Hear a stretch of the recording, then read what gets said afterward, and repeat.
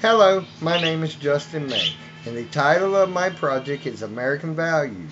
What does it mean to be American?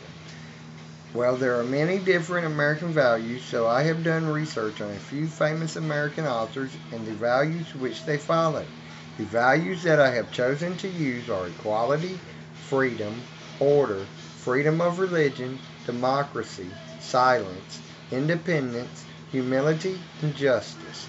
Each of these values can be located in the Declaration of Independence and have a great deal of influence on how our government operates, affecting our lives every day. Each and every one represents the Constitution of America and the views of our founding fathers. The American dream is made up of these values, and if these values were not set in place, we would live in a country of chaos. Benjamin Franklin wrote, "In reality, there is perhaps no one of our natural passions so hard to subdue as pride. Disguise it, struggle with it, beat it down, stifle it, mortify it as much as one pleases, it is still alive, and will every now and then peep out and show itself."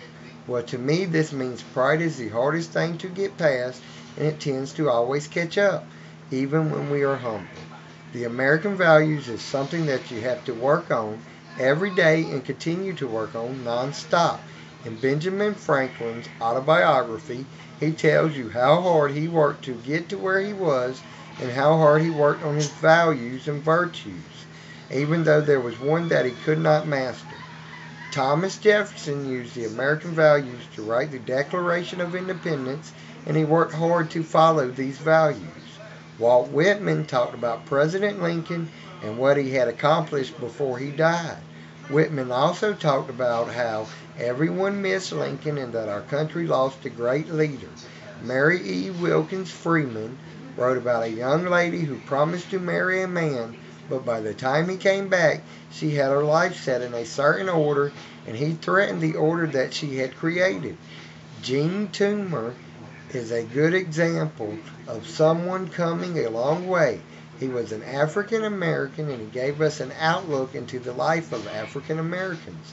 Toomer told us about the African Americans singing in the swamps as they went along the footpaths.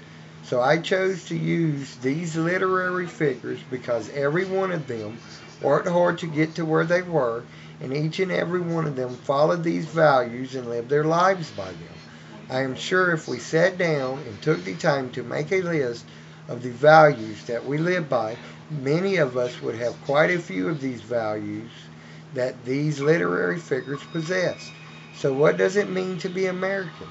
It is the values and virtues that we live by. Also, the American dream that we all look forward to and work hard to achieve.